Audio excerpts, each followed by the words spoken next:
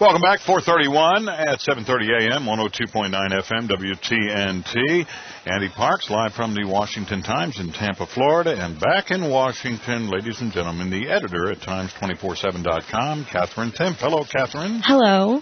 What are you guys working on back there today? Well, we've been hearing a lot about, the hurricane thing, but we've heard only a lot about, Hurricane Katrina. But what we haven't heard is that Bobby Jindal actually said that Obama's hurricane aid fell short in Louisiana. Oh, no kidding. Kidding. Exactly, no kidding. We haven't heard anything about it.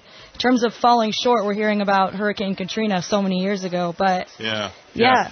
That's very interesting because Jindal, obviously a Republican governor and very much concerned for his state, had set up some areas for evacuation through his emergency preparedness team, and yet the city of New Orleans, through its mayor, Mitch Landrieu, said, no, we're not going to have mandatory evacuations.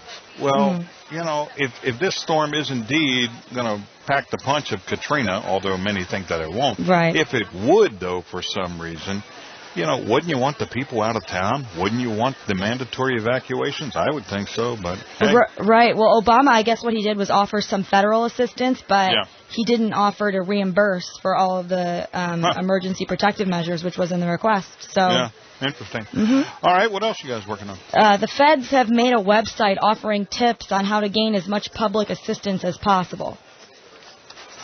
Yeah. Okay. They announced it yesterday, saying they're lamenting the fact that only 15% turn to the government for assistance in tough times. So they're trying to increase the amount of people on welfare. Yeah. Are you kidding me? Well, they did though with food stamps. Remember, they were pushing people to check into the food stamp program, and that's what earned him the title of food stamp president. And that's what started at least part of the conflict between Chris Matthews and Newt Gingrich yesterday on MSNBC. So it's very funny how these things evolve and they get bigger and bigger, and next thing you know, it's almost comical. Well, a lot of these liberals, they don't really know the facts. They just know that if anyone says anything about food stamps or welfare, you just call them a racist, and then they're supposed to shut up. That's right. So. All right, what's next? Al Gore has come out and said that every day he sees the climate or the weather, anything in the weather, it's like a, quote, nature hike through the book of Revelation. Good. Where's he been? I don't know. Apparently smoking something because...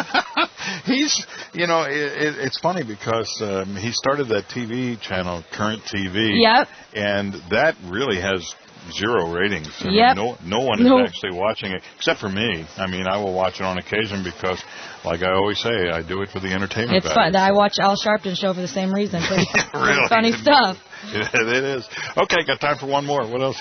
Sarah Palin, another funny little thing where she comes up with little catchphrases. She says that Democrats are hooked on, quote, hopium.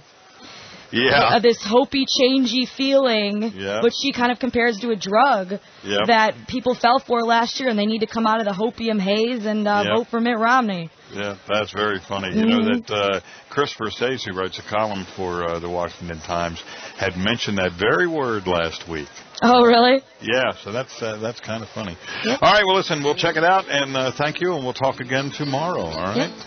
See ya. Katherine Timpf is the editor at Times247.com. She'll be back tomorrow. It's 4:35, and back in just a couple of minutes is Andy Parks live from the Washington Times in Tampa.